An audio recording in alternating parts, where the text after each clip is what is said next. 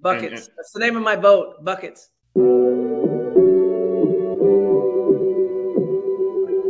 Buckets. What we get. Not the only transfer we got from Florida. Keith Stone, too. Remember that. Everybody who watches his show on a regular basis knows my love of the stretch four. You know, we all make mistakes. He might have made one going to Tallahassee. Mercy if y'all don't know.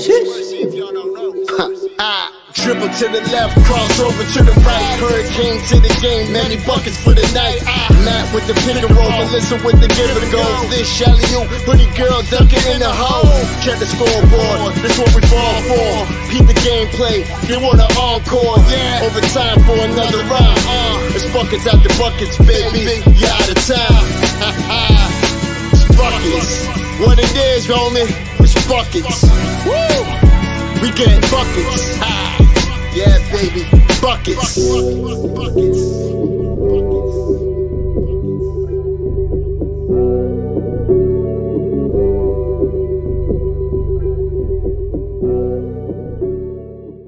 I have no shame. I know. That's the problem. You guys are awesome. What is going on, guys? Welcome back to another episode of Buckets. I'm Matty Ice. He's Vish. She's Melissa.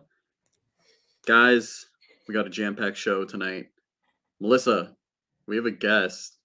What do we want to do first? Do we want to show the hoodies off? Do we want to bring Liam in here? What are we doing? Everyone show your hoodies. Oh, okay. Show the Go hoodies. Beach! Go Beach. Let's go. At least somebody's team made the tournament. But yeah, let's get to our guest because he was early. He is my colleague over at allhurricanes.com, University of Miami student, the one, the only, Liam. What are you doing? I should have just not let you in so she'd have to hold the pose and see how long time. We should have gotten Liam a hoodie. What was I thinking? It's all good. Got Nate in here, Max, Canes Dolphins 89. Canes today makes an appearance. This Canes today is in here. There he is. So I do have to say, Liam, first of all, because we have a group text with all Hurricanes, and Liam's the only one that talks basketball with me on the regular. So if I'm not in the Buckets group text talking basketball, I'm usually in the All Hurricanes group text talking basketball with Liam. And he also puts up with me trying to contain my emotions at basketball games in the media section.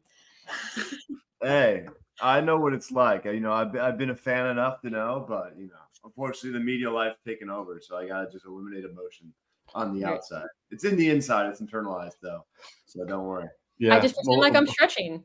Yeah, that very, very subtly like that does not work when you do it for the 10th time. Liam, quickly tell the Buckets universe about yourself. Awesome. So I'm a writer over there, All Hurricanes. Do a lot of stuff covering football, basketball, baseball. We work on a little bit, but we're trying to get into that. But no, basketball, love that stuff. Went to the Final Four last year. Was down there on the floor as a student. It was a super fun time. This team's got my attention, obviously, with what's going on. Wasn't the best season, but I hear rumblings, so we'll see what's going to happen though. But I think it's going to be a completely different team. Oh yeah, we're definitely going to get into that. But before we talk basketball, you see this list behind me. We got to know, if you could only have one chicken sandwich for the rest of your life, are you going to Popeyes or Chick-fil-A? I've actually only ever had the Popeyes chicken sandwich once, but I wasn't really a fan of it, so I got to go Chick-fil-A. I got to join the majority, so. The guys figured you were a Chick-fil-A person because they started looking at old tweets. Yeah. Wait, hold on. What do you mean? Matt somehow found a tweet we're getting to 5 the years point ago. here. We're getting to the point here now where I feel like we got to start questioning. Me and Vish have to question guests because we're both on the Popeyes team.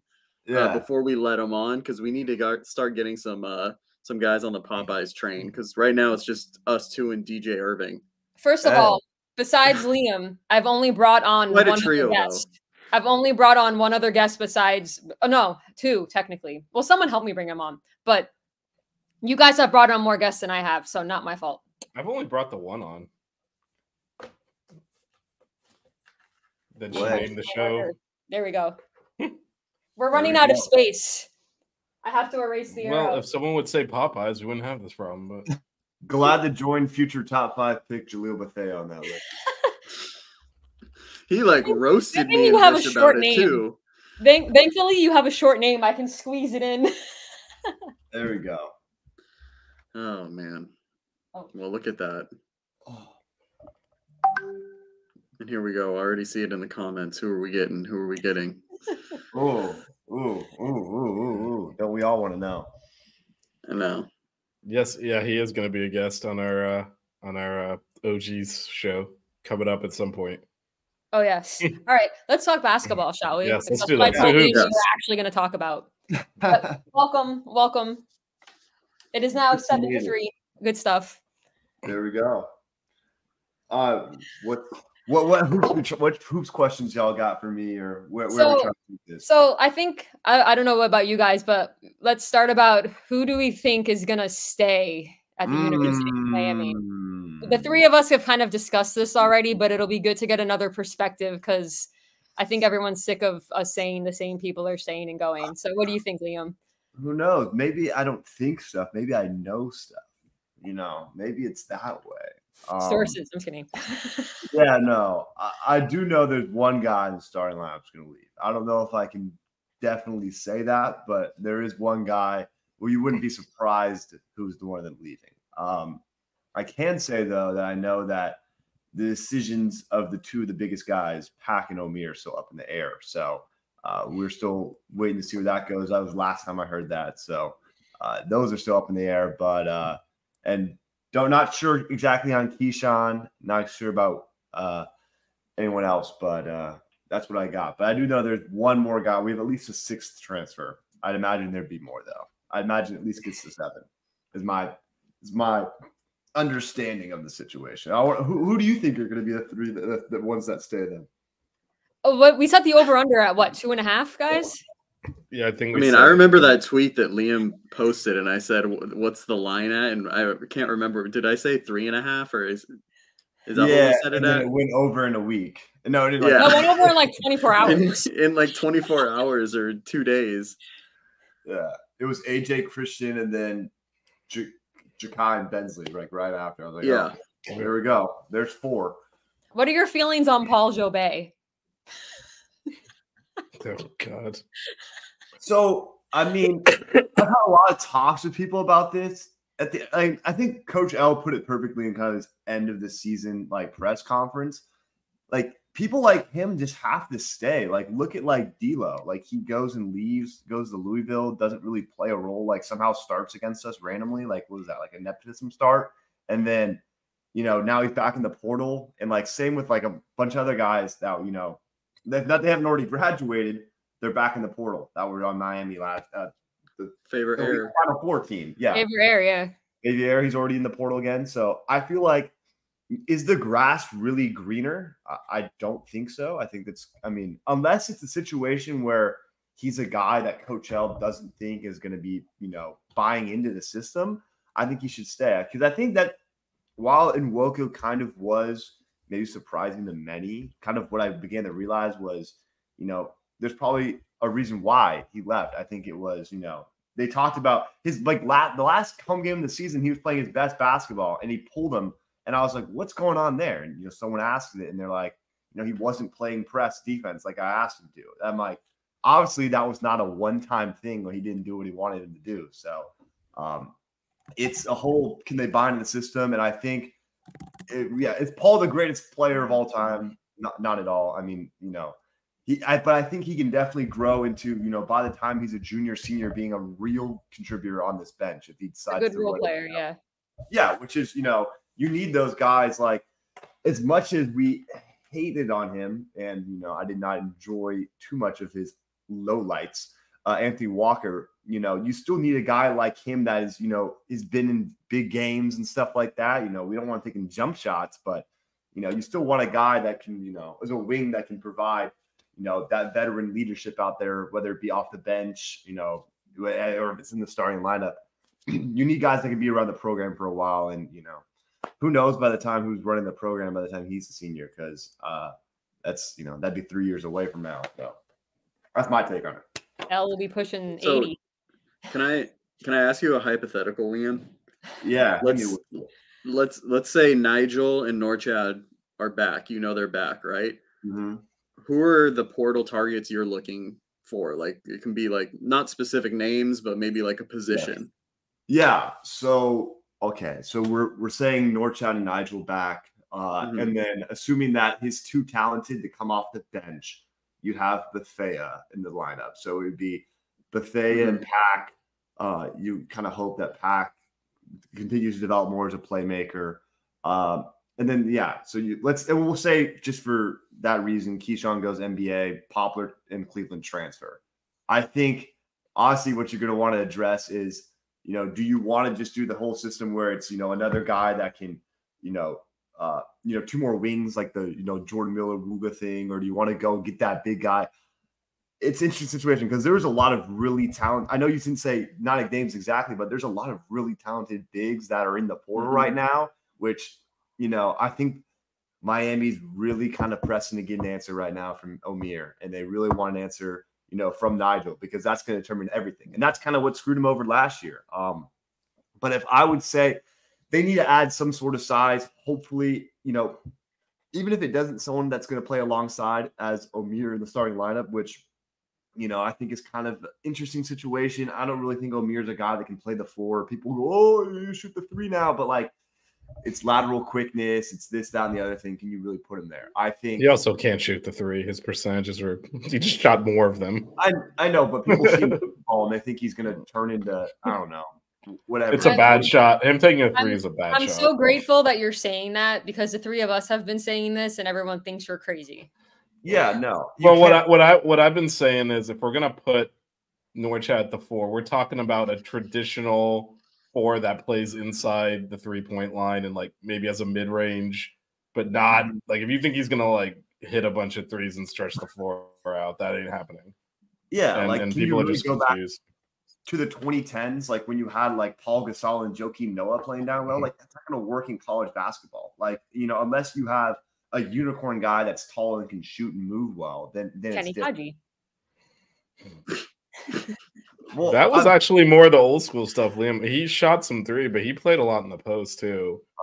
But people don't really play that way anymore. Yeah, no, I think you do need to get a guy. I forgot his name. I should have written this down, but it was one of the guys. Oh, it's the guy who was taking the vision on the first. Who's he? The ECU. Brandon Johnson. Yeah, he's a good rebounder. If I remember that, he put up like 8 a game or something like that. Like that's like the kind of guy I feel like you would want to have next to Omir that like can hit the glass but can also play outside. Like you don't. He's got major range too. He's got like legit NBA. Like he shoots them from deep. Like you go get the Rutgers guy, which I don't think we're gonna get if you are getting Omir back. You don't get like everyone last year was like, let's go get Khalil Ware. I'm like, okay, yeah, like what's that gonna do? Like only one of those, either Omir or Ware is gonna shine. The other one's gonna suffer playing next to each other. Because Ware's probably got a better outside game, but you don't put a 7-footer on the wing like that. Like that last year's conversation was so stupid with that. I'm like, no, like we're not getting another big man to put alongside him. But you do need a bench big unless they're gonna go. Because I mean, who do they have now? They got no bench big. They got no bench really. I mean, they're all in the portal besides Paul Jobay. Paul Jobay and the freshman. Paul's going to come back. Yeah, and the freshman. You got Schwartz and another wing. Johnson. So yeah, Johnson's a wing. So I mean, sure, look talent, but like that's a wing. So yeah, I think the hard part is you got to get a guy to buy into being a backup, which is probably like the least desirable thing in the portal. But if it's money, then Kane's connections open up a check. That's the same problem as last year. If Norchad is back, your backup bigs being a backup big is not a great proposition. So people think you're not gonna convince some guy who's been a starting center to come here and be a backup. Especially Norchad plays 35 minutes a game. Like who's coming in for like a 10-minute role here? Norchad also plays 35 minutes a game because he has to, because we didn't have anyone else. But he also gets into foul trouble. So if you can maybe get a backup big that's maybe has a couple of years or 2-3 years, like was a freshman this year or something, that's willing to come off the bench for a year and then start, maybe you could, but he's not going to be as developed, obviously. But if we're I mean, we talked about it earlier in our chat. Like if you're going after all of these bigs, we almost kind of feel like the writing's on the wall about Norchad. Yeah. It's also And a gonna be lot of them are upperclassmen too, though, Yeah, they're like grad with transfers. like 1 or 2 years of eligibility. Yeah, I mean, because what you can't sell a person. Oh, you should come be backup first, but don't worry because Northside gets in foul trouble. Like that's Not a guy that has 1 year of eligibility. Eligibility no. left. It's not I going to think happen. Melissa, you're right. It's got to be like a freshman who's like, wasn't in like a great situation. Like, hey, like come get we'll give you the keys to the starting center spot after the 1 year. Like, come down here and train because, they're gonna need it. We've had such a privilege in the last couple of years having a guy like Sam Wardenberg who was so instrumental. But who else behind Sam Wardenberg did anything? Anthony Walker played center minutes, but like that's not who you want playing center. And now we have Norchad comes in to replace him immediately, and then now we're in a situation of it's going to be we're either chasing some guy recruiting wise or we're chasing a guy in the portal that's going to have to replace him, and we can't get caught behind that. I think you got to have someone that's going to be in the wings building up for it because you can't let this cycle repeat itself because it's not going to always work in our favor. Yeah. Do we want to talk about some names in the portal or? Well, I here's wanted to ask one a that question real quick about who we have left with the starting 5 that we have, like that haven't transferred or gone to the NBA draft or whatever. If you could only bring 2 people back from that team next season, which 2 would you bring? Huh? It would probably just be Pack and Omir. I feel like that's the easiest ones to say. I mean, as much as I just had the whole rant about Omir staying kind of throws everything off. Like, he's going to be one of the best players in college basketball if he returns. So, because he's going to develop a little bit. It makes more sense because, like, what's he really going to do? Like, he's not going to get drafted. Like, this is kind of how he is a 4-year player. Like, overseas is really his option. Come back, get some more NIL money. I know he's got his complications with the international stuff, but still. And then Pack's just like, I think a veteran guard is the best thing you can have in college basketball. Like, look at RJ Davis, look at Caleb Love. Look at Tyler Kolek, all those guys in the tournament. A lot of those teams are led by strong senior or, just older upperclassmen guards. And that's exactly what you want if you want to, get back to that level. So, especially if you're pairing him with a true freshman at the 2. Yeah. And I mean, if all things go right, Bethea's gone. So, Yeah, after a year. So it's going to be another year. So next year might even be a crazier storyline because if Pack and Omir come back and the other starters leave, then you're going to have basically 3 starters leave because Omir and Pack are going to have eligibility. And Bethea, something terrible is going to happen if he doesn't get drafted. So interesting scenario there. All right, Matt, let's talk people in the portal. I see you chomping at the bit. Let's start the question in the chat. What do you think of Lynn Kidd? I guess we can all answer that. We'll start with Liam. Lynn Kidd, I mean, he was really inconsistent. I mean, like, he put up decent averages, but like what you got to look at is like the whole like stretch of games. Like, they all became nothing when Padula was going off. And I mean, sure, he's solid, but like, what are the odds some guy goes from VTech to Miami? Especially they had a better season than us. I feel like he's looking to go another way, but I mean, he'd be a solid option, but I think there's better options or more attractive options in the portal, I'd say. I mean, I like what's it called? Amari Williams is great. 3-time defensive player of the year, Drexel. I mean, I think that's more of a guy that I want us to go after. And just if you want to get that big force that, of course, he's not extremely talented offensively, like an Omir. I mean, Omir is a better offensive player. Sam Wardenberg at least can stretch the floor. But like, I feel like that's more of an option than Lynn Kidd. I don't know. I feel like that'd just be kind of a weird addition. Do you think the fit next to Omir would be kind of weird too? Oh, Lynn Kidd? Yeah, I mean, does he stretch the floor? I don't think he does. No, I mean, he's pretty mobile for like his size, I would say, right? I think he doesn't shoot the 3 at all, but like, no, he doesn't shoot the 3 at all. No, I mean, he's a center. So he's not it'll be Norchad at the 4 if you're doing that. Yeah, he's not much of a rim protector. He's never averaged more. Yeah, he's not a rim protector. I know blocks isn't everything, but he doesn't even average half a block. Like, what's that going to be? I mean, Norchad's not even much of a rim defender anyway. You can't just have 2 big guys. Because if you have 2 big guys, that you're paint defenders. Like, you shouldn't just have 2 big guys and they can't, stop people at the rim. So, I don't know. I don't think that would make much of a sense of the acquisition. Yeah. I was just laughing at his name when we were playing Virginia Tech this year. So if he becomes a Cane, I have to not laugh at him anymore. I don't think we go that way. No, I think there's a lot of. I think playing like guys like PJ Hall and Quentin Post, like if Norchad leads, like that really kind of like this coaching staff might just be like, hey, like that's the kind of guy we want to go after, a dude that can, you know, kind of do a little bit of everything, which might be kind of hard to find. So, but you never know. You got to, not all your transfers are going to come from big schools. I mean, you know, people on Twitter, like, Arkansas State. Exactly. People are like, oh, well, this guy didn't come from, you know, Arkansas or something like that. It's like, yeah, well, look at Charlie Moore. Dude got passed around from different team to different team, and Jordan Miller from Jordan George Miller Mason. And, you know, whoever it may be. Who actually started with Tyler Kolek at George Mason. Yeah, exactly. I mean, yeah, all those big, yeah, like I said, Tyler Kolek. It's not everyone has to start off at a big time program. I mean, I don't know if you guys saw the thing with what's it called? Dan Hurley was saying something about the transfer portal, and they're like, "What are you talking about? One of your best players transferred 3 times, or twice." Cam Spencer. Yeah, I was like 3. Oh, it's crazy. It's hypocritical, but you can talk when you're one of the best teams in the country. So yeah. I want to ask you about a specific. I want to ask you about a specific name in the portal. It's someone that I've fallen in love with watching his film. And I don't know if you've done a breakdown on him. I saw you do a few of them on Twitter, but it's Mikel Brown-Jones. I've seen you guys talk about it. He was on my list, Mikel Brown-Jones. Matt's in love. Yeah, I just like the versatility he brings, like especially on offense. And I think if Norchad does stay, he's someone that, you know, would fit really well next to him. But have you had a chance to kind of look at him? No. So I mean, okay, I'm looking at his stats, and let's agree, stats don't tell the story, but you can get a little bit of a picture of what he is. I mean, that's kind of like the ECU guy. He, you know, puts up a lot of points. You know, obviously not from a, you know, big time conference or anything like that, but, you know, can shoot the 3 ball. I mean, not like crazy volume, but, you know, still 43%, you know, can rebound 2 offensive rebounds a game's great.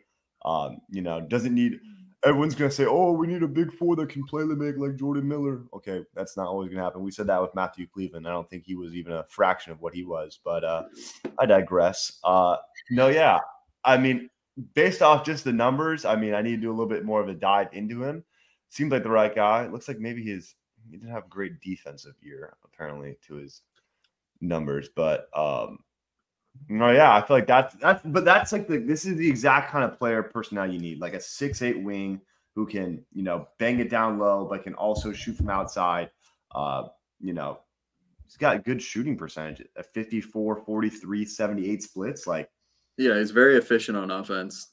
And you can't always say, oh, he played in what's the Southern Conference? Yeah, who cares? Southern Conference. Well, Stanford and Chattanooga and Citadel. They beat a few. They beat Arkansas, and I think they beat another team in a major conference. I can't remember who else this year. Yeah, I always like looking at how they do against like the big time competition, like because they always play like 2 games at least, regardless of who you are, against some like, you know, solid competition, and that really tells. I mean, you know, it's how those D2 guys end up going, or, you know, going up a division. So I mean, they played Vanderbilt.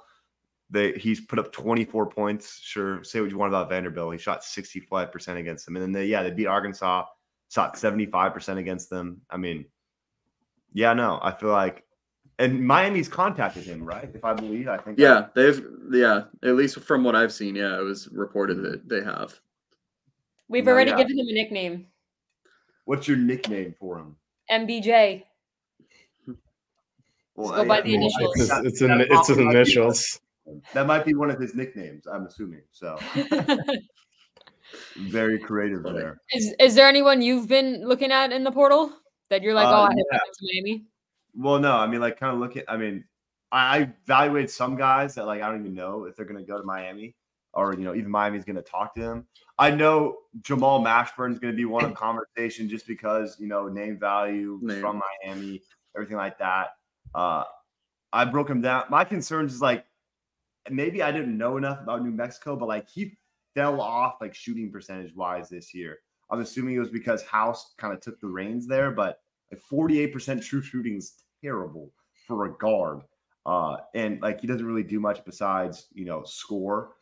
So I thought maybe that might be a concern because if, let's say you still have Pack there, like what you'd have to put Buffet at the 3, and then you have Mashburn and Pack. Like that's just you need a little bit of diversity in the lineup. So that's probably what Miami's thinking. They're probably decided their coaching staff is like, hey, like we need to know, are we getting a guy like Pack back? Because you got to be able to determine what kind of personnel you're going for. Which I kind of took the broad approach, saying like, let's say everyone leaves, like then you want to go after like Trey Dinkins, who I saw my former colleague Luke was saying that he's being recruited by Miami. He's the guy that can, he's got what's it called? Secondary ball handler abilities. Would probably, if Pack was gone, would be forced into that primary role. But tough shot maker, deep range. A couple of these guys I've looked at from Oral Roberts, Jalen Bedford.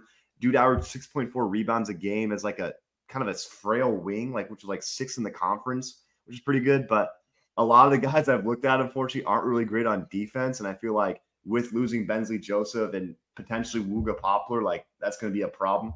So, you really need to get some guys that can play some defense because, we've seen it. You can put up as many points as you want, but if you can't play defense, you're going to lose. So, what about Peja's son? Peja, and I don't think that even has a chance of happening. I think that's like everyone wants to talk about it, but he's going to go to he'll go to some top program, or he's definitely in there for the money. I mean, I don't blame him. That's what he's going to get, and he had good flashes this year. I wouldn't be surprised to see him go to school like a Kansas or something like that. I mean, because he showed the flashes, and when you have a name like that, the value carries. So that's the way I see it. I feel like we should ask Liam a over/under of transfers incoming. I don't know what to set the line at though, Melissa and Vish. I'll set it. I'm gonna set it at 4.5. 4.5. Ooh, under. I was gonna say 3.5. I'd say it's like between 3 and 4. My number in my head was 3, but well, Kate's Cat Seat says 6. Wow. Oh, no, I don't know about that. No, because they're gonna add someone. They're gonna do what they did with they got Joe Bay and Keyshawn Lake. They're gonna get 1 or maybe even 2 of those guys. I don't even think they're gonna try and fill up the whole scholarship thing again. I mean, you got to get a lot. You have to get a lot of people to come off the bench would be the issue. Which dating back to what we just said earlier, how many people are you gonna sell on coming to play off the bench? Which would be you get a guy from a smaller school and say, hey, come here, prove yourself. And we'll see, maybe we'll give you the chance to compete in the starting lineup. I mean, that's really all you can say because they're gonna have to fill out this entire bench with it can't just be your 2 freshmen, Joe Bay, and that's it. And you need to get some transfers in there. So I'd say 4 is about reasonable. I'd say 2 starters, 2 bench players, and then they get some guys in the what's it called? Freshman. But it's all depending on how this Norchad Amir and Nigel situation goes. So. I mean, I see the only way we fill out all the because Kane's Cat Seats is are we going to have empty spots again? With the portal, the way it is, a lot of teams are going to have empty spots because it's too easy now. The only way I could think you could sell a player on coming in and sitting the bench and then you taking a risk on that player is if they have a year of eligibility left or 2 years of eligibility left where you're not taking up a scholarship for a really long time because you don't want to just settle and waste a scholarship in case you want to get more freshmen coming in after that. Yeah. And I think also, what are you going to say? And I think Miami's going to be really specific with who they're kind of going through this process and vetting people because, I mean, kind of look how Cleveland went this year. Was that really what they thought they're going to get out of him? I don't think so. Was it, the same player he was the start of the season was the end of the season? And, also we don't know what his situation is going to be. Probably trending in the direction of leaving. But, they're going to be really specific because they only brought him in. They only brought 1 guy. Everyone's like, oh, they weren't doing any work. Yes, they were. They just didn't, either they got beat out by other teams. They're going. I know Cam Spencer, for example, was a guy Miami was going after. But, there's definitely a reason why they only brought 1 person in is because they didn't want to, we'll just throw this guy a roster spot, whatever. I think they're going to be really specific. 6 is crazy for them to bring in 6 transfers to a team with all, coming from their different schools. It's different with freshmen than it is with transfers. So I'd say 3 or 4. It all is going to hinge. I say by the end of next week, we should probably know. I'd say a little bit more about the guys returning, because Miami's going to put pressure on them to give them an answer. So yeah, we can't really afford to wait. That's what screwed us last year. So Vish, you look like you're contemplating something. No. Canes today, only 3 women have transferred out, but that's fine. So I saw Katie walking today. So who knows what's going on? Sad times. Yeah. Everyone in the All Hurricanes chat were like, Melissa, are you okay? And I'm just like, give me a few moments. Yeah. I got the heads up. They're like, wait, something's coming. I'm like, huh? And then like 2 minutes later, it dropped. I was like, what? I was like, your message is what broke it to me, because I saw your text when I woke up and I immediately checked Twitter and saw Tim Reynolds post about her retiring. And then I immediately texted Vish as he was texting me. Yeah, no. Next time you have to be gentler. I just was like, oh, Meyer's retiring. And I'm like, what? Yeah. No, I mean, didn't have much left to prove. So, and at least she's staying on in a capacity, which matters, especially with the transition to whoever ends up being the new coach. But I mean, hey, I think there's a way that could be Larinaga by the end of next season. I'm not in the whole push him out thing, but I think that he might just. I mean, he's old. It's gonna happen sooner rather than later. Yeah, no, it is. But I'm definitely not the let's push him out.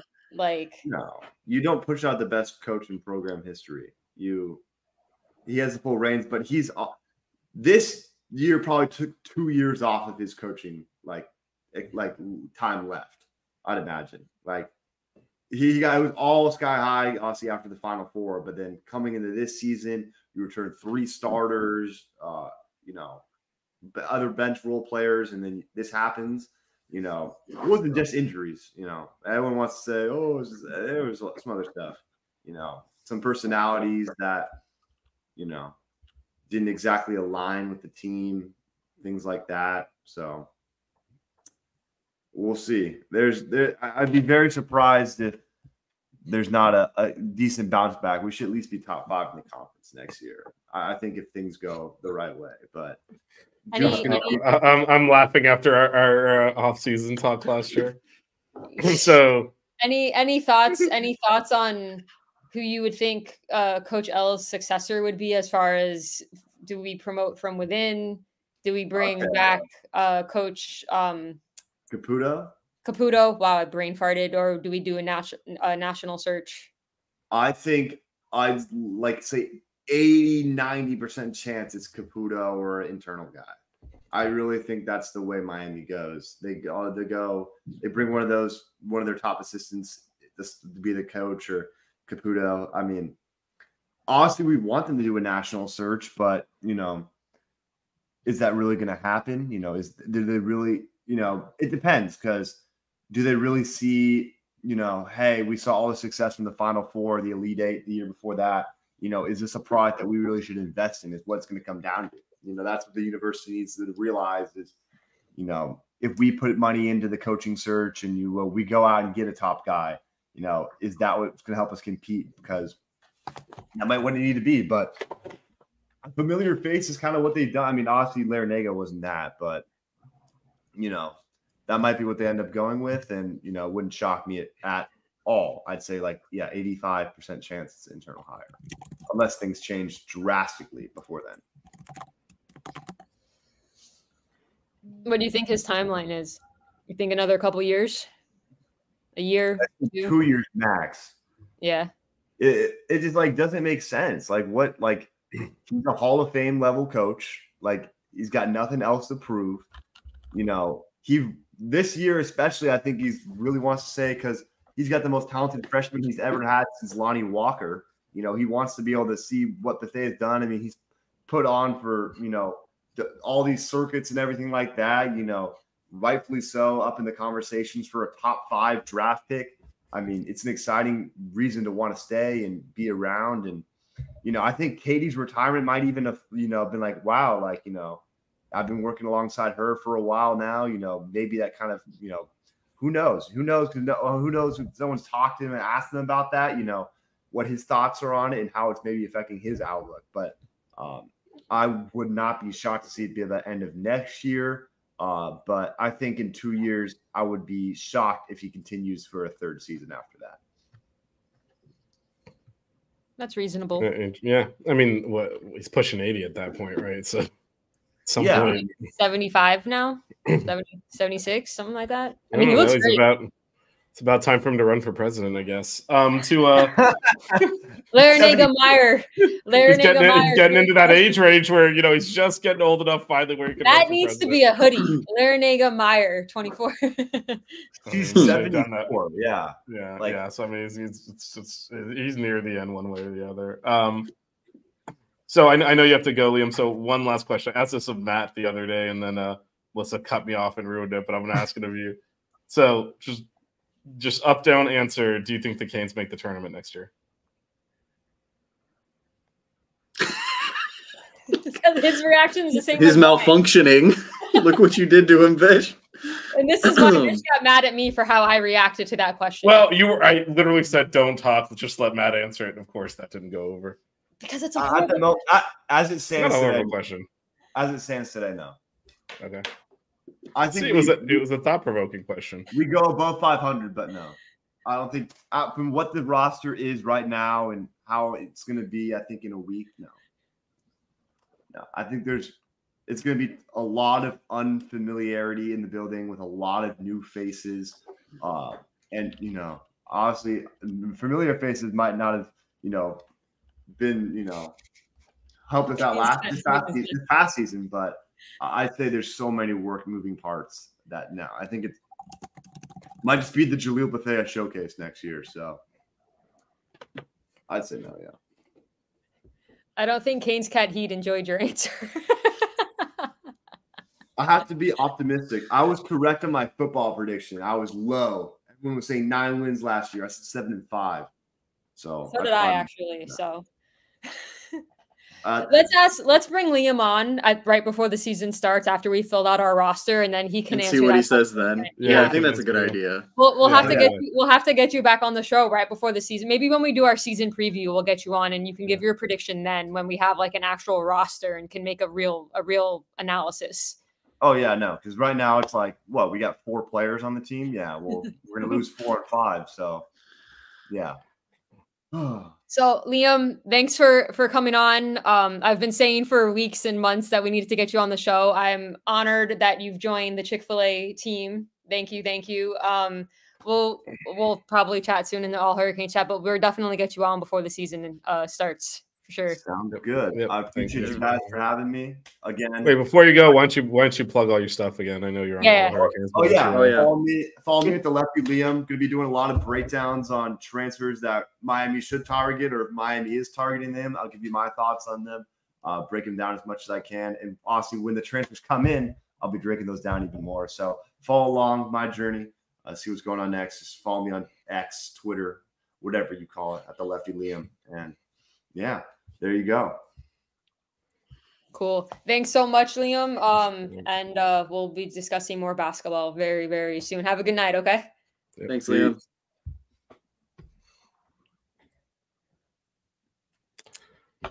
All right. Dude, Look, Cassie, you need to freaking chill, dude. You're going off right now. The whole chat is just him.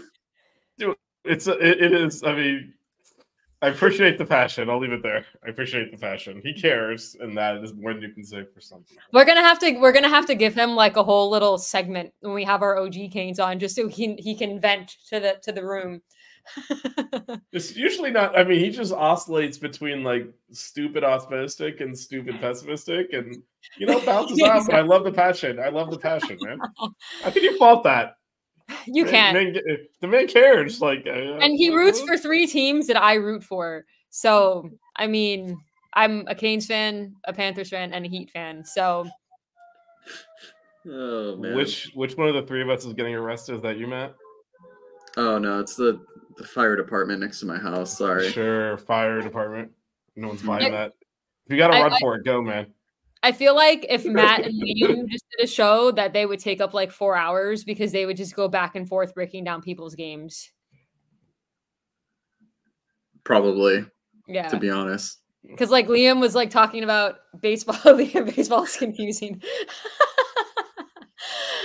Like, because he was talking, I could tell he was talking about like certain players, and Matt was like, yep, and he was like busting to want to say something.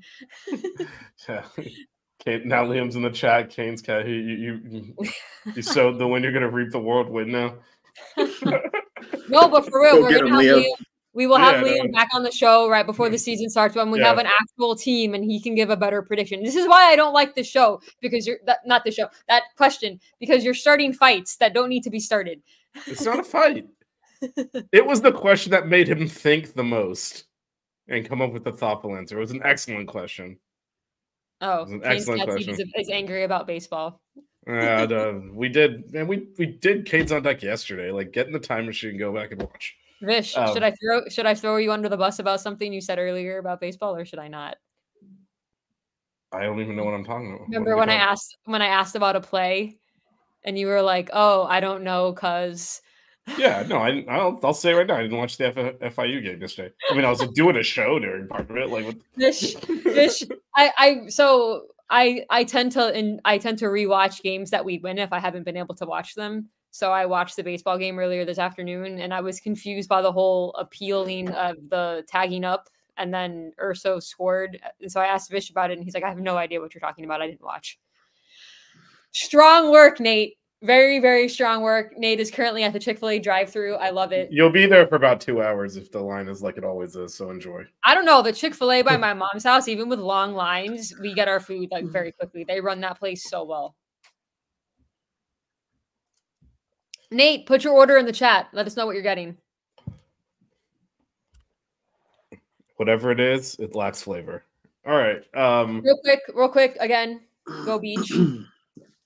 These amazing hoodies that the store thought we were committing fraud. So it'll be the last time. Funny. I'm being a team player. This is the last time this hoodie will be worn. I don't rep other schools. I bought it for you. I know, and you wore the hoodie I bought you once, and it's just turned back around. At least this fits better. I don't rep other schools, damn it. Okay, I'm doing this because come on, dude. You gotta admit though, this is like pretty sick. It's so comfortable too. It's like champion. Like, what the hell kind of sponsorships does your school have? Well, at least they made the tournament. Miami. Wait, hold on. No, Miami has champion stuff too. At the bookstore. Are you serious? I'm literally wearing a pair of champion Miami Hurricane shorts. I actually have a Miami shirt that's champion. Do you want me to go get it? No, I don't. I want you to actually do the show that we're currently I got it from All Canes. Long Beach is sponsored by Nike, actually, too. So they're a Nike school. Oh, even worse. Defective bats. Never forget. But it's actually a really nice hoodie. And it's embroidered, too, by the way. Tonight's snack of champions. There you go. Break out the Reese's. Can never just eat one. Can we really quick just mention the transfers from the women's side that broke my heart this week? Well, we should talk. We should do a little women's talk here because it wasn't just the transfers. So I'll run through them, listen, get some thoughts, and then there were some coaching rumors that were taken care of today. Yeah, but we'll talk through that a little bit. But first, let's start. So I guess last week, Allie had already entered into the portal, so we knew that one. Over the weekend, it was Kyla and Julia. Thoughts? It's sad. I mean, I was expecting some transfers because we had a lot of talent on this team. And they're both starting caliber players who were playing off the bench by the end of the season. Julia, I'm going to miss her energy, man. That girl goes a million miles an hour. A defensive nightmare for people. Like, she plays, like, her defense is so good. And then, like, Kyla, I feel like she was getting better as the season went on. I'm still going to look out for her because I still want to see if she's holding that ball up like she's supposed to and not bringing it down. But I love when she sets picks and people just bounce off of her. I mean, we have so many bigs. We kind of knew someone was going to transfer, at least one of them. So and actually kind of the same thing because once Cheyenne started, playing the point, Julia was coming off the bench the back half of the year too. And so was Lachey. They kind of similar skill profiles, so you kind of figured one of them might go. And obviously, Coach Meyer leaving accelerated everything, but there was no way this team was coming back intact anyway because there were too many starter caliber players that were coming off the bench. So I don't know how much Coach Meyer leaving impacts everyone. Can we bring up Obviously, there's Nate's some comment? impact. Can we bring up Nate's last comment really quickly? What about? I'm talking about women's basketball. They do play in a pyramid. Played in it. I was in a basketball class at Cal State Long Beach, and we got to play in the pyramid. Amazing experience. But okay, back to the women. Can we talk about the Miami basketball program now? We done? I guess. I mean, you're wearing a Long Beach hoodie. I don't know what you're talking about. At gunpoint. But no, like Jalea and Kyla were obviously big time players for us. I know they weren't starting at the end of the year, but we had so much great depth. So like, yeah, we have Latasha and we have Z. And we went to that 2 big lineup towards the end of the year, and them two were starting, and Kyla was coming off the bench. But we had a feeling one of them would leave, but it's still sad because, like, covering the team, you kind of get even more involved and more connected. So it sucks. Plus, I'm gonna miss Amari Stoudemire. But I don't want Z to leave because she's my favorite player. So hopefully that means she's staying. Well, when we went to wow, look, Kane's he knocking it out of the park. We've had this conversation in the Buckets chat. Yeah, no, I mean, I think between the 3 bigs, like at least one of them was going to leave regardless of whether Coach Meyer's back or not, and Kyla was the one that got benched. So that was probably happening anyway, and certainly I think Jalea or Lachey was probably going to transfer because they're both going to be seniors. Yeah, Jasmine's post for Jalea when she announced her transfer was so sweet because they're like besties. I was like, oh, but yeah, it sucks. Jalea, pour one out for Popeyes. And also remember, we've got 3 guards coming in our freshman class next year. Yep. One that we had on the show. Yeah, Leah Harmon. Go back and watch. Team Chick-fil-A.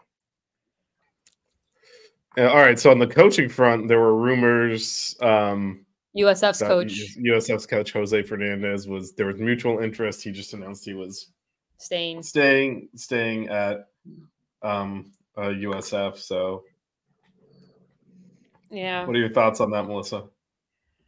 I'm fine with that.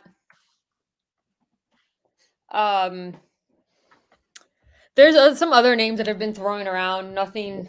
The Jackson State coach, his name has been thrown around. So I'll say this about Jose Fernandez: did not want. I was trying to be respectful. No, I don't care. He's not here. And the reason I have no personal knock against him, just when you look at what we're trying to attract here. I could see going down to a smaller school in a smaller conference again, like a young and up and coming coach. I could see obviously going and pulling a coach out of a P5 school that's more established. I don't understand going to USF and getting a coach that's been there 25 years.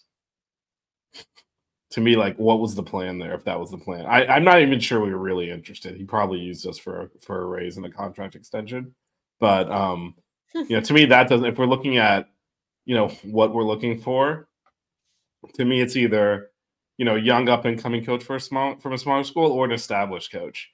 An established coach at a smaller school makes no sense. I mean, he was there 25 years. If he was that good, someone better would have hired him.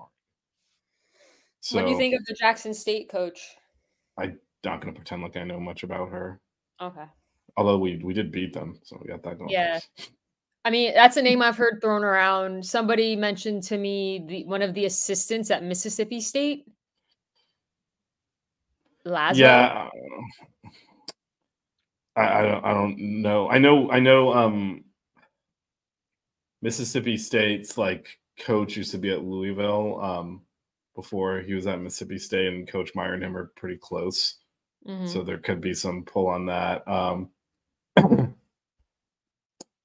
Don't know about. I mean, he's the interim coach now. Don't know about if Coach Fitz is going to get a shot there. I will say, if we're gonna hire consideration, so yeah, if we're gonna hire an assistant coach, though, I'd be pretty annoyed if it's not him. Yeah, if you're gonna go get an assistant, from that doesn't have head coaching experience from another power school, why not just keep the one you already have in house that has an established relationship with most of your players and their recruits?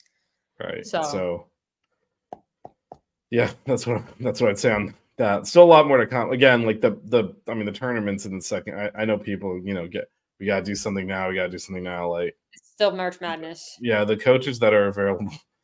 Moose is on the hire Candace Parker train. It's been DMing me. That's a shiver coach before. It doesn't matter. Why not just hire Tamara James? Tamara James. She does commentate on the game so much. I enjoy her commentary. So we go on the sideline. It's always nice to have pro Miami commentary. Like I'm about to say she's up there with Jack, and I'm just openly cheering for them.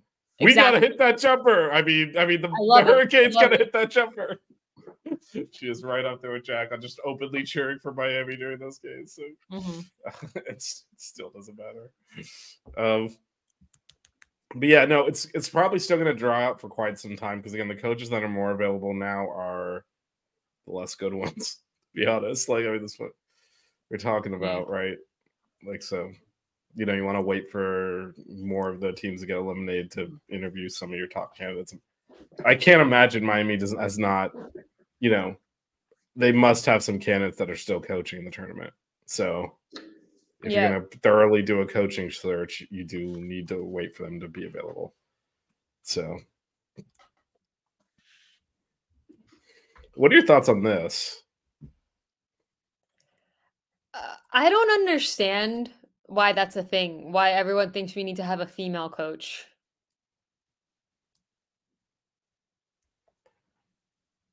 Like, that makes absolutely no sense to me. Like, get the best out there. Someone else said that on Twitter, and I'm like, why does it have to be female? Some of the best women's coaches are men, too. Yeah, I don't think it has to be. But I don't think it matters one way or another. Yeah, and this is more of the if they really wanted to move on, they would have. And if you're at the end of your career there, then Octavia Blues being mentioned. Yeah, no, I think we're all on the same page here.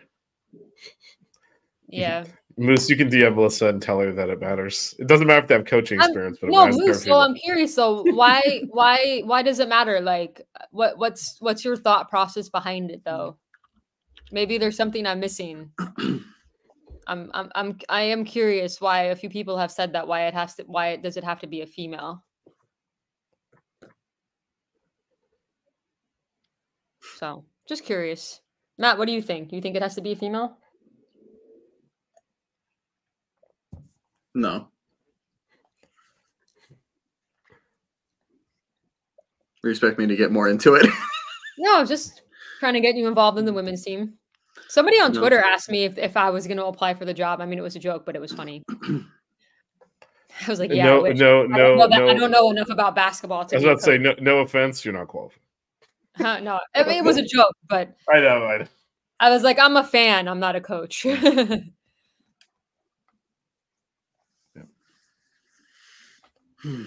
I mean, Octavia Blues is one I hadn't thought of that is definitely interesting in terms of ties to the school. Was assistant here for a long time under Katie, head coach at Kennesaw State now. Interesting. Yeah, but I want to throw out there. Too many male coaches of women's basketball. I don't. I have no idea. I have no idea what the numbers are. I don't want to hire somebody just because they're female. I want to hire the best option out there. If they happen to be female, great. If they happen to be male, that's fine too. I don't think we should limit our search based off of gender. But, I don't think we are. No, but Moose isn't the only one who said it should be a female.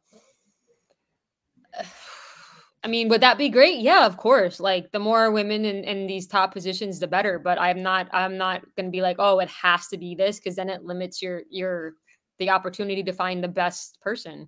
So, I mean, let's just say it. It's to fill Coach Meyer's shoes is impossible. It's impossible what she's done for the program. So whoever comes in is going to have really big shoes to fill, and we just need to be supportive and see what happens. Yeah, no, this is a good shout of a name I hadn't really thought about, but yeah. It's also a really cool name, Octavia Blue. That's a great name. Yeah, a name Hall of Fame there. But yeah, no, she was an assistant for like 10 years. No, but it really is name worthy. Like that's like Frankie Fiddler level, like awesome name. Frankie Fiddler is the most overrated name in sports. That's all I say. Me and Nat disagree with you. You're just a hater. Yeah. I do the naming of things around here, and I am definitely right on this one. I mean, that's what Coach Meyer said. We're going to win a national championship here, so let's see what happens.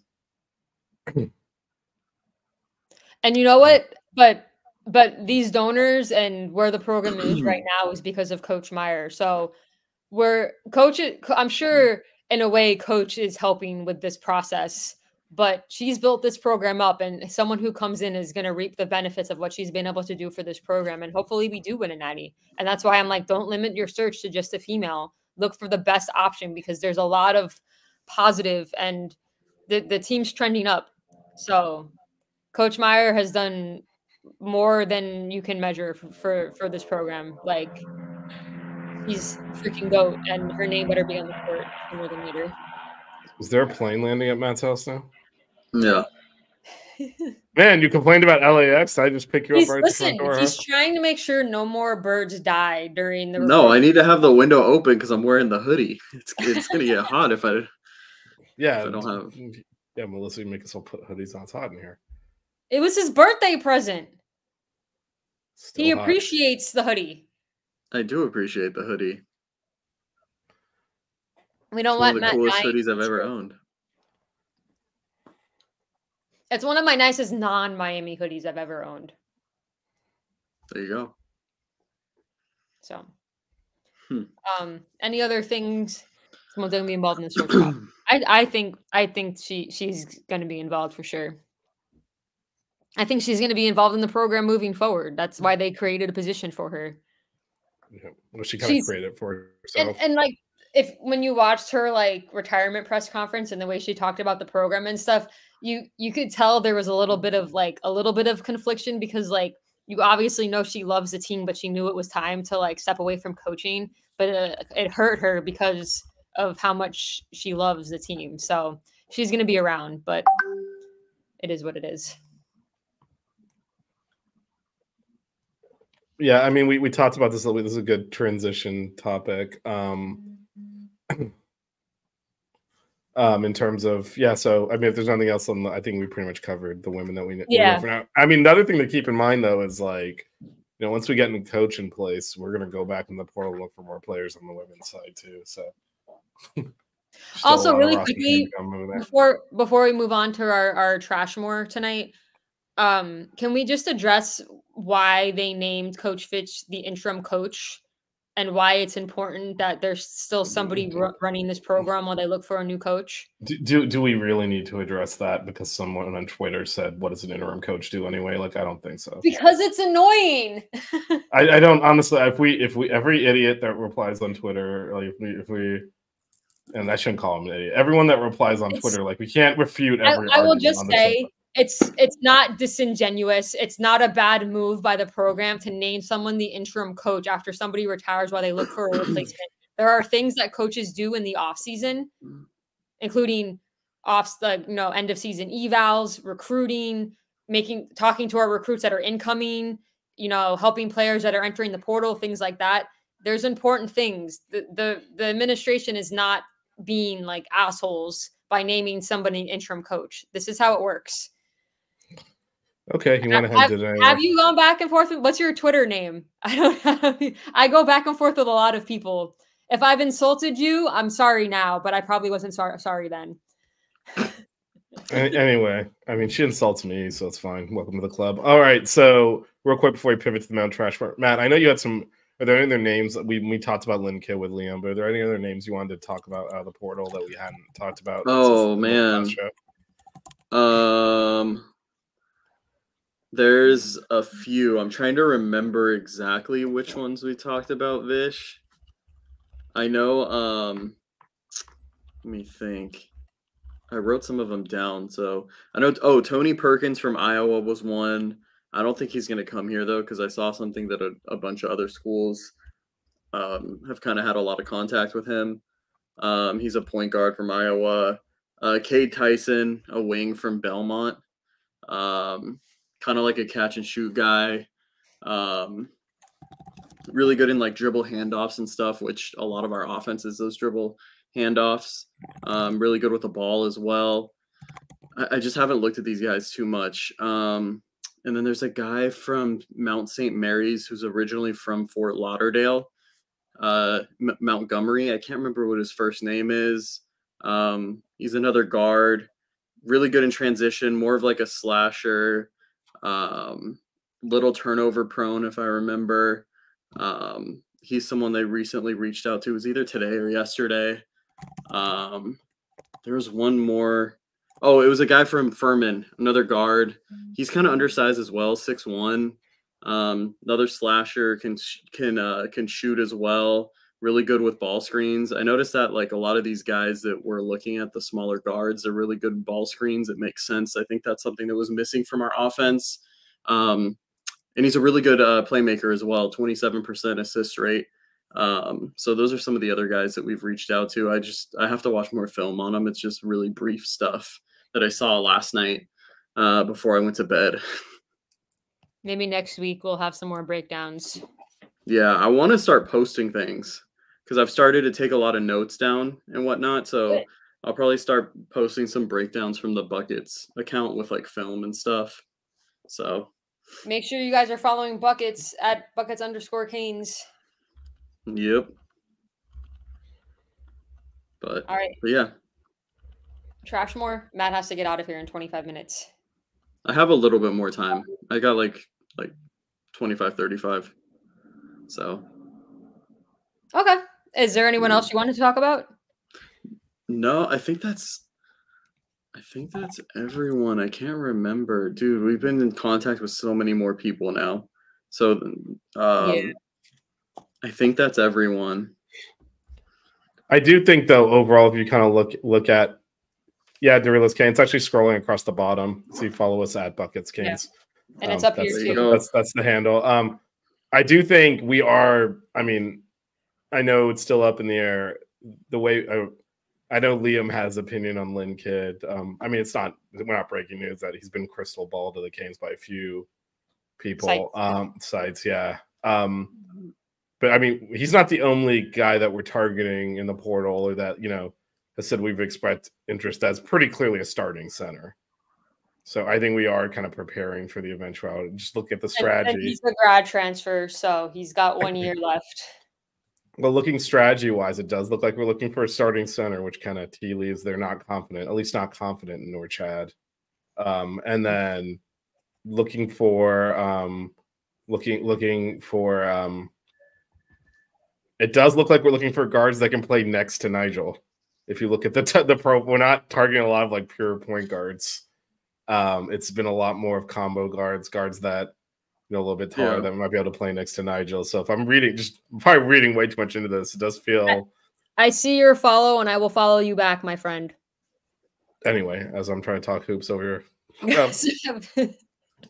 the audio people, there's an audio podcast. Melissa held her phone up to the screen inexplicably to show them. Yes, and you could have, either the chat, which you've already been chatting into, or a million other ways rather than interrupting my basketball analysis here. But I love to interrupt you. I know. That's the problem. Throw back to the intro. So that's true as well. But it does feel like we are kind of at least thinking Norchad might be gone, because we're definitely looking at starting centers. But it doesn't look like we're looking at starting point guards, at least from what I've seen. I see it. Yeah. No, I think definitely it's guys that can play next to Nigel, a couple of them coming off the bench, guys that can kind of, Still be in the winning, I'm rotation this assuming? year and play more next year. Yeah, no, it does feel like they think Nigel's going to be back, but maybe not Norchad, just looking at the targets. Yeah. Yeah. So, Kane's Cat, real quick, and then we'll do Mount Trashmore. There's the women's tournaments. The second tournament's not the NIT, it's the WBIT. And the top seed in that is the last team left out of the NCAA tournament, which is us. So they announced us as the 1 seed without asking. Yeah, and then they quickly deleted the tweet. Well, they did. No, not only did they announce this as the 1 seed, they tweeted it out. They did the whole bracket. They had a bracket show talking about like the number 1 overall seed is Miami. Stony Brook is going to Coral Gables. And then someone up for our lead department, I'm sure, reached out and was like, we're not playing in your bullshit tournament. And then they immediately deleted the tweet, deleted the bracket, announced Canisius, who was not in the tournament. No, James Madison. James Madison. That's right. What was Canisius? That was that's the name that Matt can't pronounce. Yeah. Announced James Madison, who's not in the tournament, as the number 1 overall seed. They promptly went and lost their first game, by the way, because they weren't even really good enough to make the tournament. So exactly. But yeah, we declined it. And obviously, I mean, actually, no, we didn't talk about this before, but I wonder if a reason why we declined it. Well, we talked about possible reasons, but also the impending Coach Meyer retirement. I don't think that that factored into it. I mean, we selfishly wanted them to play in it because that was another home game for us that we could have gone to see, but well, it wouldn't have been 1 home game, and I think that's part of the problem almost. It's a lot of money. Like, you have to get the whole event staff in there. You're going to lose a ton of money on that. And we were probably ended up hosting 3 games. So it would just been a huge drain on resources and money. And I mean, it's CANISUIS. We played them in baseball a few years. We played them in baseball a few years ago. Ask Trey Dinkins, who speaking of the dirtbags, we played them as well. Yeah, my friend was on that team. Yeah, knocked your ass out, didn't we? Didn't we? Caught that L. You came to Coral Gables and left with an L. I guess I don't really care about baseball, so sure. Well, you still lost. That's all that matters. I care that we got steamrolled by Miami's football team back in the day, and we basically just canceled our program. That's a lot of teams. All right, Mount Trashmore. So tonight's Mount Trashmore is our worst, what we think are the worst mascots in college sports. Basically, our top 4 least liked mascots. Who's going first? I can start. I'm gonna go with Ohio State because their mascot is a freaking nut. Like whose mascot's a nut? Like why? I mean, that's not the mascot is Brutus. Like the car. Like there's difference between a nickname and a mascot. But he's a nut. He's literally a nut. But I don't care what the name is. He's got a face and stuff. It's a nut. They literally. It's like their state nut or something. Yeah, I don't know. But I like inanimate objects as mascots is really weird. And I hate Ohio State. So there you go. Matt, do you want to go next? Yeah, I'll go first. This one just creeps me out, like the face and everything. And that's Purdue's like Boilermaker dude. Like it's super creepy looking. I never want to see that again. Yeah, I hope they lose in the tournament just so I don't have to see it anymore. But yeah, I would definitely go with that dude. All right, my first one is Chief Osceola, the Florida State mascot. What in the name of racism do they have someone dressed up as a Native American riding a horse with a spear and like what is happening? That's not acceptable in 2024. What are we doing here? How's that just a thing that everyone's just like, yeah, it makes sense. We should totally do this. This is a good idea, everyone.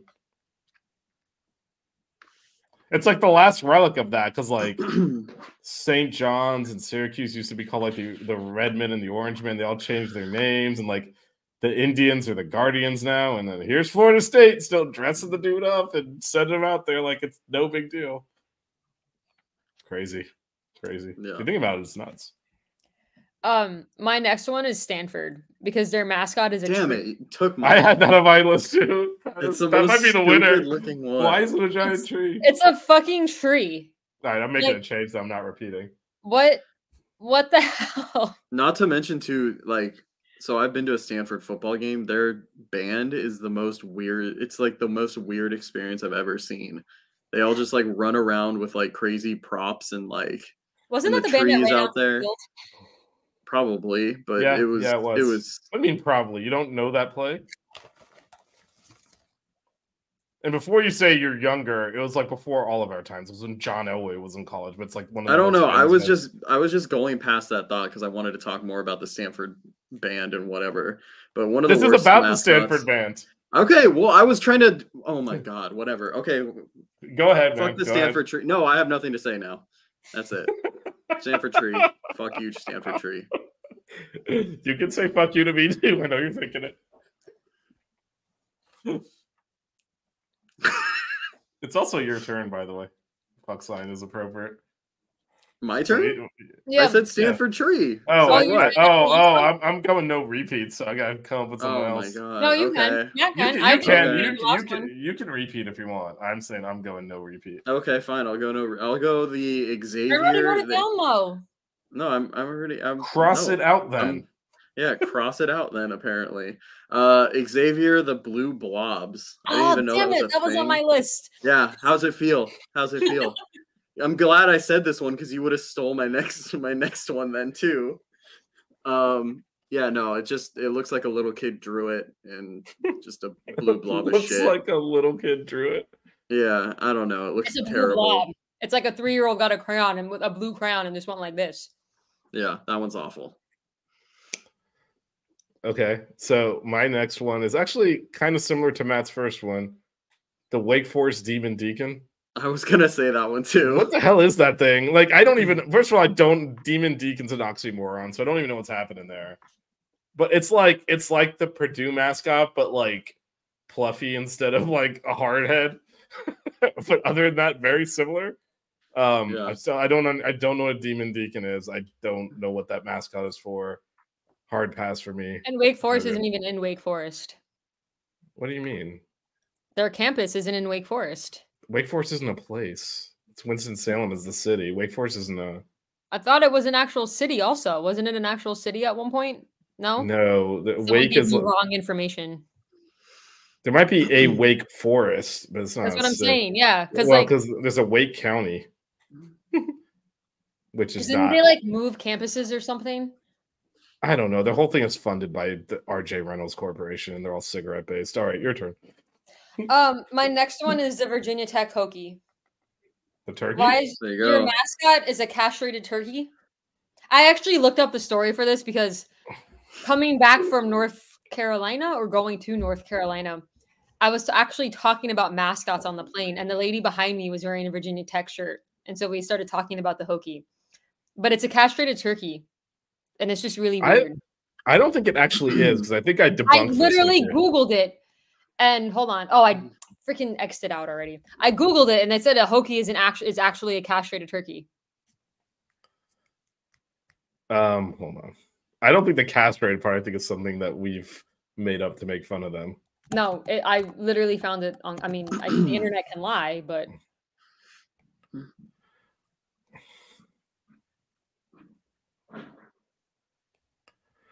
It's the so first of all, Hokie. Okay, I'm reading it straight off the website. It's part of their old cheer. mhm. The bird I is a literally Hokie bird. Googled the definition, and it said castrated turkey. Yeah, but from who? That's what I'm saying. It's not actually. Doesn't matter. Melissa said it, so she's right. It's over. That is a tall tale. A Hokie, like they used to be called the Gobblers, and they changed the name to Hokies from their fight song, but they kept the turkey mascot. That is where the turkey comes from. There's anything about castration. It's what I found on a different website. So, also, who wants their mascot to be a fucking turkey? Oh no, that's totally valid. Just the castrated part of the turkey. I don't think they're intentionally saying, I think that's something that rival schools, including us, have made up to make fun of them. I don't believe that they actually are like, yes, the castrated turkey is what our mascot's going to be. There's no balls on it anyway. Like it's so. Could you imagine? Okay, I'll give you that one. There are no balls there. Also, by the way, I just want to call out this website, collegespot.com. Y'all are a bunch of a-holes because you literally had Sebastian the Ibis as one of your top 10 worst mascots. And that is just blasphemous. Anyway, continue. Matthew? It's my turn again? Yep. Yeah, she went with the not castrated turkey. Okay. The ballless, not castrated turkey. I'm gonna go with whatever I don't even know what it is, the fucking Syracuse mascot. Damn it, Matt!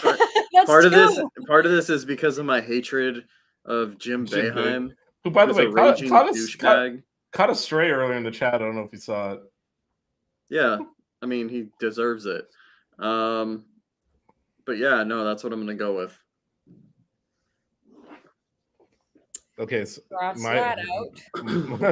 my third one, the Oregon Duck. And I'll tell you why. Because anytime anyone sees our mascot, they're like, why is your mascot a duck? And then they're like, see the Oregon Duck? That's a duck. Yours looks like that. Why is yours a duck? And not a duck. Neither of them look like a duck. You're talking about the cartoon character Donald Duck that they look like, which is not what a duck even looks like. And it pisses me off. And they're like, see, Oregon got it right with the duck because their duck looks like a duck. No, they don't. They look like a Disney duck. What does an actual duck look like? It's got a thin beak. It's small head. It's not a big thing with a huge beak. That's just how they do Donald Duck. People are idiots. Sebastian will kick his ass. Matt took Oregon two duck. Of mine. You're welcome. So... I did it this way because I know you guys won't take my last one. Well, here's the thing: is I went with 5 because like, oh, maybe someone will take one of mine. So I had to quickly think of another one while Vish went on a rampage about a duck. Hey, man. So I was between 2, but I'm gonna go with this one because it's more well known. I'm gonna go with Alabama because you try to make it fancy that your mascot's the Crimson Tide. It's a fucking elephant. Yeah, well, I mean, isn't Crimson Tide like the beach tide, right? That's what. So how are you gonna mascot that? But the mascot's an elephant. What does that have to do with? Okay, at least the ibis is like. I want you to take a step back here and think about our nickname versus our mascot before you finish. Our mascot has to do with the fact that it's the last bird to take shelter before a hurricane and the first one to come out. So it relates to hurricanes. What does an elephant have to do with a beach? I think it's Should you want me to name my other one? I mean, you can honorable mention it. There's nothing wrong with your selections. It's your selections. Well, it's like it's actually a California school. Well, don't do it until we go around in case unless Matt has another California one. She's not gonna have the one I have. Oh, maybe she does. Shit. No, stop. All right, stop. No. We'll come back to honorable mentions. It's your turn. Okay. So it's my turn. Yeah. Mm-hmm. I will go with Long Beach State's rival, the UCI Anteaters. Oh, I was doing a different UC. I was going with a different banana UC. slugs. Yes. Yeah. What the fuck is a banana slug? That was my 5th. What the hell is a banana slug? No, me and Matt were on the same page. Well, no, because I didn't even know UC Irvine was Long Beach State's rival. Well, no, he said 2 that I had, and I said 1 that he had. UCI is like the loser school that all the nerds go to, though. So whatever, fuck them. Fuck academics. Actually, honestly, a banana slug's probably cooler than an anteater. It's probably what, cooler? You said cooler than an anteater, but I don't know. Yeah, who fucking picks an anteater as their mascot? It's the stupidest shit I've heard. Anyways, go ahead, Vish. I like how you knew it was banana slugs. Well, if I wasn't anteaters, I knew it was going to be banana slugs. All right, I'm going to close off here with. Wait, what was your 3rd? I forgot to write it down. What, mine? Yeah. Oregon. Sorry. I actually forgot when you said. I was like, "Oh shit!" Then you remembered. All right, my fourth one, North Carolina. What's with the Ram? A Tar Heel's a person. It's a nickname for someone from North Carolina. Why Ram? And they lean into it heavy too. Like I don't even know what the name of Alabama's elephant is, but they got Ramses the Ram out there, and they name stuff. I'm like, what is this thing? Did Alabama name their mascot? I'm sure it has a name, but they don't really like do much with the elephant. It's just there because Big Al. Yeah, its name is Big Al.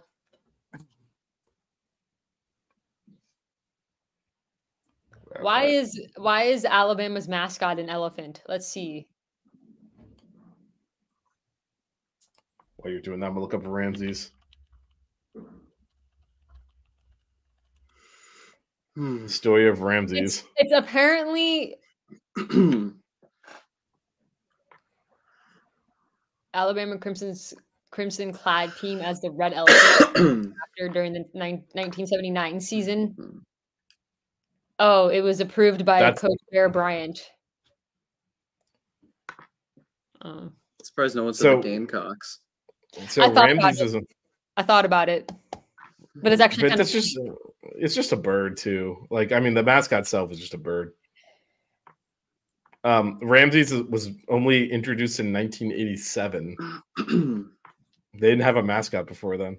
They probably should have kept it that way. I like the story of the ibis. But your mascot sucks too. There's quite a few. Also, you know what's a really annoying mascot? The tiger, because like 20 million schools have that mascot. That's true. That's true. There's a lot of tigers, a lot of dog mascots, but I'm pro dog, so I didn't go that direction. Yeah, I have 5. I said 5. Sorry. No, we have honorable mentions. I actually had like 7 because Matt took 2 of them. What was your guys' high school mascots? Trojan. Panthers. We had the Barons. The what? The Barons. We were the Barons. Kind of uppity stuff is that? Like highbrow, man. Way too highbrow. I remember all of my mascots: elementary school, middle school, and high school. I went from Tiger to Falcons to Baron. Well, I went to 2 different elementary schools. So I went from Bears to Raccoons, and then Red Raiders, and then Trojan. Wait, hold on. Is there a... I went to elementary school, then middle school, then junior high, then back to middle school because we moved and they did things differently in Miami than to high school. But I only remember the I think it was the Tiger. God, I have no idea what it was in Texas. But it was my middle school's the Lancers. Now I gotta look up I gotta go look up my other mascots. Needless to say, at pep rallies there were always condoms because of our Trojan mascot. Needless to say, actually, that was not something I would expect, but okay. People would blow up condoms and it would get passed around like a beach ball through the bleachers. What the fuck? Oh my god! Exactly. It was just like needless to say, as if like that was something we expected. I was really wondering. I was really gonna ask if That's why on the back of our basketball shirts, one year the saying was, "We don't bust under pressure." I'm still shocked that got approved, and I'm really sad that I can't find that shirt. I think my mom got rid of it. Wow. But it was literally the best T-shirt. We sold a lot of basketball shirts that year. Probably because of that. It's funny as fuck. What were your high school colors? What were your high school colors? Mine were blue and silver. Blue and gold. Mine were like yours were blue and gold. Cool. Mine were light blue, like Carolina blue, and dark blue. It's two-tone. Mm-hmm. Oh, I have an old high school picture of me Wait, is it right here? Is it older? Wait, this is younger than the one that you used to have as your Google photo. This is my. No, he was 19 in that photo. He was I done know. with high school. That's why I said this is younger. This is my. Oh, he's gonna hate this, but. Oh, you're gonna fucking do that shit. You guys are. You gotta see. You guys are gonna roast me so bad for this. Why are you showing it then? You sure you want this on air, or do you want to do this after? Yeah, let's do this after. Actually, wow. I don't want any trolls to see this that we've blocked that still stalk us. I Googled and was able to determine that my elementary school mascot was a tiger. How original! It's always a tiger, falcon, a knight, right? One of those. Yeah. I think it was the high school in College Station. I think it was also tigers, so they just called everything tiger. I don't know. Anyway, I moved. Thank God. That was difficult to find. Matt's college mascot was a beach. No, when I was there, it was the 49ers. It was still the 49ers when you were there? The website for your bookstore is still called like 49ersgear.net or something was at the bottom of the email. Well, it costs money to change it, Vish. Does it still work? It did. I was like, man, they gotta update this. Oh no, it's still doing it. So wait, do you have what is your mascot then? For Long Beach? Or for it's Long just the Beach. beach now. No, that's the nickname. You don't have a mascot at all, like your. Oh, they have like a shark now. Okay. It's like at the games and stuff. It makes sense, but yeah, it's beach shark. Yeah. I mean, what else would you have? Like a dolphin or some shit? No, it makes sense. It makes sense. It works. That's what I was asking. Like, well, there must be some kind. I think there's some dude just throwing sand at people. There's probably like an actual mascot. What if your mascot was like a beach ball? Some dude dressed up as a beach ball. A 15-year-old beach ball that has the same air in it or whatever. Syracuse already tried dressing someone up as a beach ball. 15-year-old air. Wait, Almost is it actually 16. 15? I was right. I was close. I just guessed a random amount of time. It's almost 16. It's almost 16. It'll be 16 in May. There we go.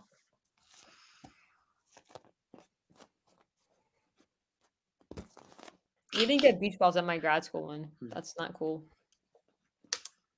We didn't get beach balls at mine at all, I don't think. I don't know what these like fell on us after like we graduated. Like they dropped them. We didn't have any of that. So I took one. I don't know where any of my graduation stuff is. I guess it's sitting in Miami somewhere. I still have my programs from both of them.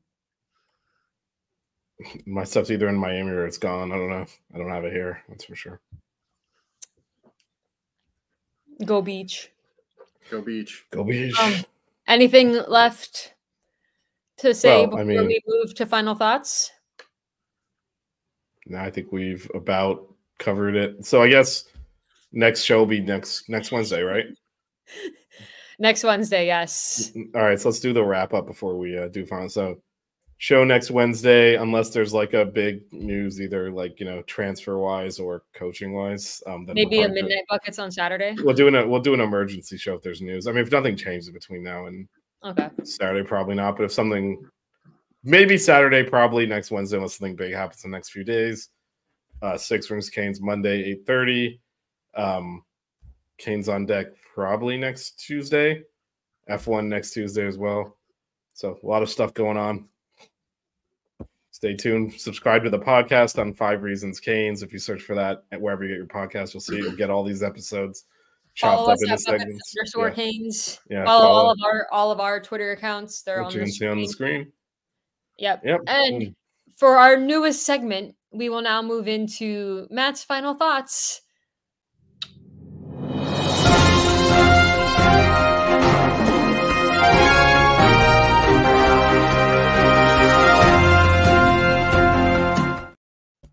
What the fuck? I was not expecting that.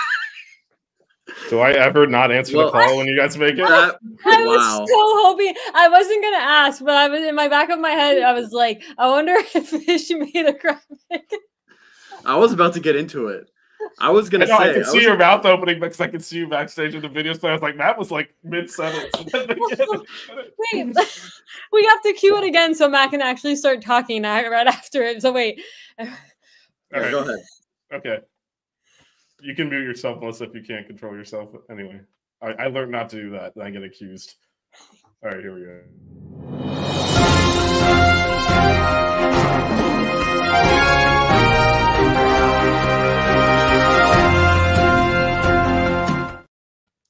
Well, guys, I got to tell you guys, I'm a little pissed off because of the things I see on Twitter.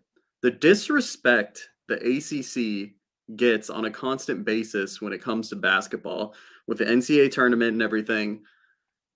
It's just, I don't know where it started. It's been the past few years. It's just utter bullshit. 4 of the 16 teams this year are from the ACC. We all know this: Duke, NC State, UNC, and Clemson, unfortunately. All still in the field. The ACC has the best record in the tournament this year, most wins at least. But also, you see guys like John Rothstein. I love John, man. But there was a moment during the season he thought only 2 teams would make it, which is just ridiculous.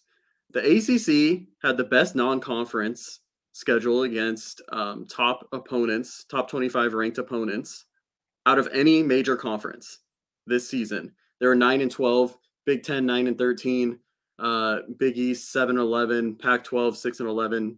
Gets worse from there. ACC was on top of the board.